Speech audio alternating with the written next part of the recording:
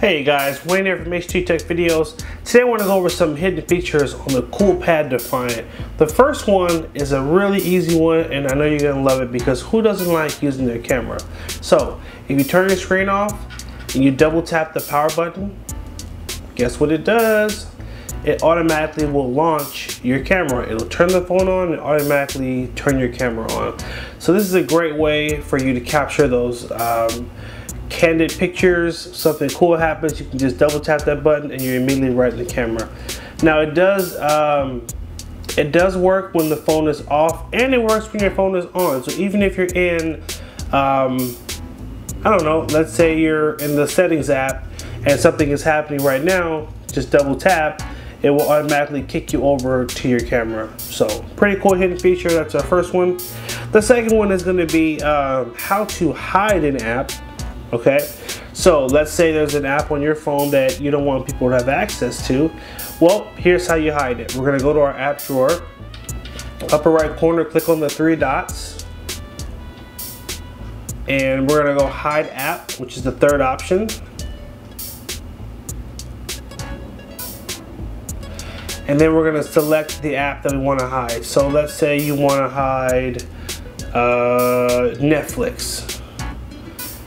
And you can actually select more than just one app. You could do a couple of apps. Let's say Netflix, let's say your music, maybe your Play Store. So in case you don't want your kids downloading apps, press the check, and guess what? Now those apps are gone. They're not going to be on the home screen, and you're not going to see the apps here in the app drawer. When you want to unhide the app, you're going to hit the three dots up here. You're going to hit hide app, and at the top it's going to show the three apps that are hidden. So it's kind of cool. So at first it looked like anyone could just figure out that there were apps hidden and they can unhide it, but no, the menu option stays the same. It always says, it always says up here hide app, and it doesn't say unhide app. So no one would get the impression that an app is hidden unless they were to tap this and then swipe up to the top, and then they would see these three that are hidden. So this is a pretty cool way. Most of the time, again, if the phone is yours and you let someone use it, this could be a quick tweak that you want to make to ensure that they're not going through any of your text messages or your pictures or whatever. You can quickly go in, hide the app, and then give the phone to the person, and they shouldn't know that there are things that are hidden. Now, if you're sharing the phone with someone, if you give them enough time, they might figure out that you've activated it. So just keep in mind that. Now, if we want to unhide it, I'm just going to tap these three, hit the check, and then now those apps are back in our app drawer. All right, so that's our next little hidden feature, just how to hide apps. Now our next one is going to be quickly switching between two apps. So for example, let's say you're on Google Chrome and you're searching something on the internet, and then you're trying to report back to a friend via text message, and you're trying to jump back and forth between the two apps. The quickest way to do it is just tapping this button, which is your recent apps button. If you hit it twice, it'll automatically switch between the last app that you were on. So watch this. Oh, you gotta hit it twice. Oh, gotta hit allow first. Okay. So the way you set this up is, so go to the first app, so Google Chrome, accept it, make sure the app is totally open. Obviously, I think that was why it didn't work the first time. Then we're going to hit the recent apps button one time. I'm going to go to messages, and we'll hit next. Make sure the app is set up as well. Now I'm just going to hit the back button, or the recent apps button twice, and then it's quickly, here we go. See that? So messages, Chrome. So whatever the last app you were on, just by hitting the recent apps, it'll automatically take you back to that app. You don't have to hit this once and then go back and select it. Just boom, boom. So there's that. Pretty cool. I use that one a lot.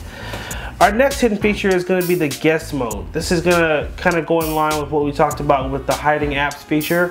So give your phone to someone. You want to make sure they're not going through your stuff. Swipe down again, tap on this little circle with a little person in it, and we can add a user. let's say you want a second user. Let's say you want to have a whole separate profile for like one of your kids, or even just someone else who uses the phone frequently. You can have a separate section for them, or you can just go to add guest. And if we hit add guest, it will switch to the guest mode, which limits what they have access to. Alright guys, for our next hidden feature, we're going to show you how to pin an app to your screen. Go to your settings, go to the magnifying glass, and we're just going to type in pin, P-I-N, and look for screen pinning. And we're going to just tap screen pinning. We're going to turn it on. So it does walk you through the instructions here. I'm going to read it really quickly. When this setting is turned on, you can use screen pinning to keep the current screen in view until you unpin. To use screen pinning, make sure screen pinning is turned on. Open the screen you want to pin, tap overview, swipe up, and then tap the icon, the pin icon. Alright, so we're going to hit this here, and you can select this option of locking the device, lock device when unpinning. Actually, we don't want to do that. So, screen is pinned. We've turned on the feature. Now we're going to go into an app that we want to pin. So, for example, let's say you want to pin someone into the calculator. You would open the app first, and then you would hit the recent apps button down here, and you would swipe up, and this little pin is going to be here. Tap on the pin, and it's going to tell you screen is pinned. This keeps it in view until you unpin it. Touch and hold back to unpin. So we're going to have to hold the back button to get out of this. Okay, so press OK. So now, let's say you give someone your phone because they want to use a calculator, and you want to make sure that's all they're using. So we're going to pin them into the app, and guess what? If I try to go home, I can't. You're locked. Okay? Recent apps is not working. Back button doesn't work. If I try to turn the screen off, I can turn it on and turn it back on, and it goes right to that same section. They are pinned in this section until you get them out of it. And this is a great way to keep people out of your phone. So hit the back button, but you're going to put your finger on it and hold it, and that's how you turn off the screen pinning, and now I can go back home. See that? So you can do this with any app. With parents, I recommend you do this with YouTube. If you want your kids to watch YouTube and you don't want them to roam around and do other things, you could open up YouTube and you could just pin them into that one app. And let's see, right now I'm going to hit that, pin, and now they are stuck in this section and they can't get out of it.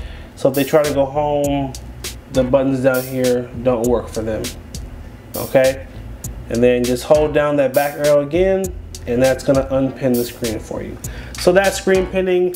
A lot of people don't know that that's there, so we always put that in our hidden feature video. Our final hidden feature is going to be a tweak you can make to your Wi-Fi in order to stretch your battery life. So we're going to go to the settings. We're going to go to Wi-Fi. Upper right corner, click on the three dots here. Go to advanced. We're going to go to, let's see.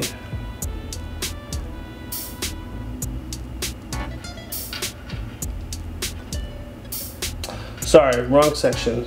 Don't go to advanced. You're going to click on this little wheel in the settings. It moved it. Go down to keep Wi-Fi on during sleep. Let me explain this, how this works. So the setting is called keep Wi-Fi on during sleep. So sleep is when your screen is off, like this. If your phone is connected to Wi-Fi and you leave the settings the way it is out of the box, your phone is constantly using the Wi-Fi to update apps, to download things, to do things in the background. If you've ever noticed, you put your phone down, and you turn it on, you turn it off, and you haven't used it for 3 hours, you come back and your battery is drained 20%. Why is that? If your Wi-Fi is on, the phone is using it even when you're not using the phone. So, what I recommend that you do is switch this. to only when the phone is plugged into a charger. So switch to this setting here. Now, if your screen is off, your phone is not using Wi-Fi to update things. So the benefit there is that it's going to allow your battery to last a lot longer. And then as soon as you turn the screen on, the Wi-Fi will kick in and it'll do all the updates and things it was going to do anyway, but you get longer battery life, okay? You could be even more aggressive with it, and you could set it to never and say, hey, I never want Wi-Fi to be on if I'm not using the phone. So that's a little tweak I always recommend. I do it on all my phones and I get a really good battery life, so FYI. That's it, guys. This has been the hidden features on the Coolpad Defiant. Hope you guys did find this helpful. Make sure you like, favorite, and share if it was helpful. Hit that subscribe button and make sure you also follow us on Instagram at H2TechVideos for monthly giveaways and a bunch of other cool stuff. Thanks again for watching. Take care and have a good one.